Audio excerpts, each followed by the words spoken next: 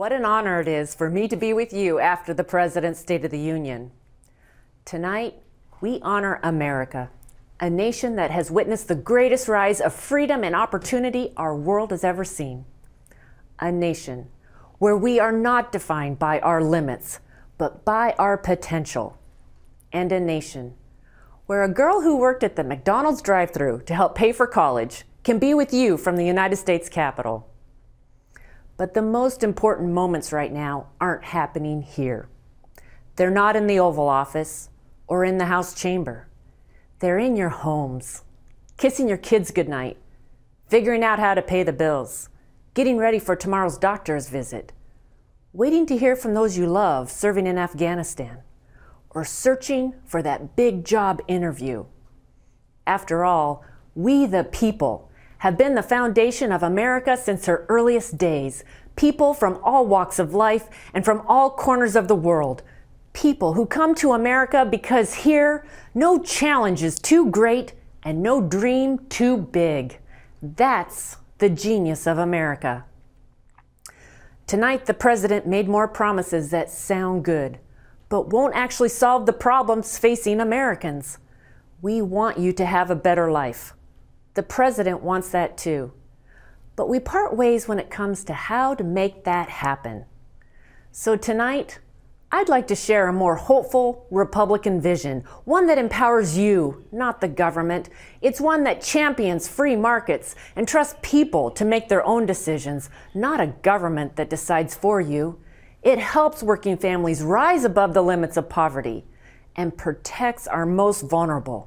And it's one where Washington plays by the same rules that you do. It's a vision that is fair and offers the promise of a better future for every American. If you would have told me as a little girl that I would one day put my hand on the Bible and be sworn in as the 200th woman to serve in the House of Representatives, I wouldn't have thought it possible. I grew up working on my family's orchard and fruit stand in Kettle Falls, a small town in eastern Washington, getting up before dawn with my brother to pick apples. My dad drove a school bus, and my mom worked as a part-time bookkeeper. They taught me to work hard, help others, and always, always dream for more. So when I showed my 4-H animals at the county fair, my parents used to say to me, "Cathy, you need to save this money so you can go to college one day." And so I did. I saved, I worked hard, and I became the first in my family to graduate from college. The chance to go from my Washington to this one was unexpected. I came to Congress to help empower people, not politicians, to grow the working middle class, not the government, and to ensure that everyone in this country can find a job. Because a job is so much more than a paycheck. It gives us purpose, dignity, and the foundation to build a future. I was single when I was elected, but it wasn't long before I met Brian, a retired Navy commander, and now we have 3 beautiful children, one who was born just 8 weeks ago. Like all parents, we have high hopes and dreams for our children, but we also know what it's like to face challenges. 3 days after our son was born, Cole, we got news no parent expects. Cole was diagnosed with Down syndrome. The doctors told us he could have endless complications, heart defects, even early Alzheimer's. They told us all the problems. But when we looked at our son, we saw only possibilities. We saw a gift from God. And today, we see a 6-year-old boy who dances to Bruce Springsteen, who reads above grade level, and who is the best big brother in the world. We see all the things he can do, not those he can't. And Cole and his sisters, Grace and Bren, have only made me more determined to see the potential in every human life. That whether we're born with an extra 21st chromosome or without a dollar to our name, we are not defined by our limits, but by our potential. Because our mission, not only as Republicans, but as Americans, is to once again ensure that we are not bound by where we come from, but empowered by what we can become. That is the gap Republicans are working to close. It's the gap we all face between where you are and where you want to be. The president talks a lot about income inequality, but the real gap we face today is one of opportunity inequality. And with this administration's policies, that gap has become far too wide. We see this gap growing every single day. We see it in our neighbors who are struggling to find jobs, a husband who's now working just part-time, a child who drops out of college because she can't afford tuition, or parents who are outliving their life savings. Last month, more Americans stopped looking for a job than found one. Too many people are falling further and further behind because right now, the president's policies are making people's lives harder. Republicans have plans to close the gap. Plans that will focus on jobs first, without more spending, government bailouts, and red tape. Every day, we're working to expand our economy, one manufacturing job, nursing degree, and small business at a time. We have plans to improve our education and training systems so you have the choice to determine where your kids go to school, so college is affordable and skills training is modernized. And yes, it's time to honor our history of legal immigration. We're working on a step-by-step solution to immigration reform by first securing our borders and making sure America will always attract the best, brightest, and hardest working from around the world. And with too many Americans living paycheck to paycheck, we have solutions to help you take home more of your pay through lower taxes, cheaper energy costs, and affordable health care.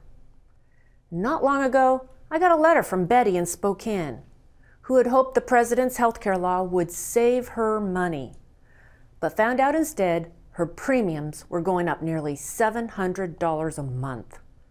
We've all talked to too many people who've received cancellation notices they didn't expect, or who can no longer see the doctors they always have. No, we shouldn't go back to the way things were, but this law is not working. Republicans believe healthcare choices should be yours, not the government's, and that whether you're a boy with Down syndrome or a woman with breast cancer, you can find coverage and a doctor who will treat you. So we hope the president will join us in a year of real action by empowering people, not by making their lives harder with unprecedented spending, higher taxes, and fewer jobs. As Republicans, we advance these plans every day because we believe in a government that trusts people and doesn't limit where you finish because of where you started. That is what we stand for. It's for an America that is every bit as compassionate as it is exceptional. If we're successful, years from now, our children will say that we rebuilt the American dream. We built a working middle class that could take in anyone and a workforce that could take on the world. Whether you're a girl in Kettle Falls or a boy from Brooklyn, our children should be able to say that we closed the gap. Our plan is one that dreams big for everyone and turns its back on no one. The president said many things tonight, but now I ask him to listen to you. For the true State of the Union lies in your heart and in your home. Tomorrow, I'll watch my son Cole get on the school bus. Others will wait in the doctor's office or interview for that first job. Some of us will celebrate new beginnings. Others will face great challenges. But all of us will wake up and do what is uniquely American. We will look forward to the boundless potential that lies ahead. We will give thanks to the brave men and women who have answered America's call to freedom, like Sergeant Jacob Hess from Spokane, who recently gave his life to protect all of ours. So tonight, I simply offer a prayer for Sergeant Hess's family, your family, and for our larger American family, that with the guidance of God, we may prove ourselves worthy of His blessings of life, liberty, and the pursuit of happiness. For when we embrace these gifts, we are each doing our part to form a more perfect union. May God guide you and our President, and may God continue to bless the United States of America.